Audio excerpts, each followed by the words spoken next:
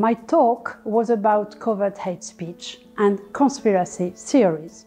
So my question was how people do convince people in believing in conspiracy theory. What do they use linguistically? What argument do they use? So I looked at many comments online. They were actually labeled with specific argumentation, like what kind of heightening emotions devices they were using, how they were reframing the event as something that was organized by somebody, and how they were using specific strategies to bring doubt and to heighten distrust.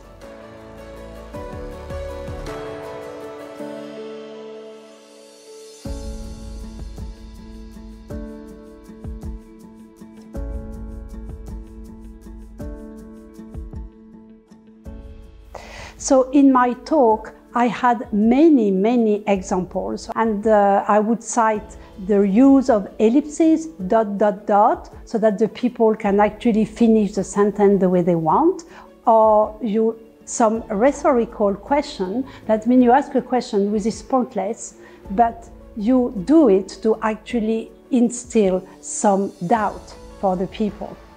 And I found that the people responding to this kind of strategies were not trained to do it well, because they were very hostile to the arguments of conspiracy theory.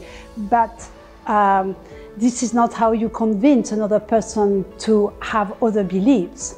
And the result of my query was the tone is the most important thing when you want to intervene on the social media.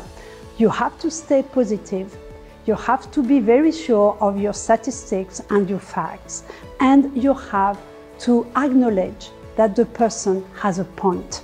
Not ridicule, not your sarcasm, which is the main strategy that people use when they hear about conspiracy theory, because that will actually maybe stop the person, but it will not reframe the event, and the person will actually, her beliefs or his beliefs will actually be reinforced.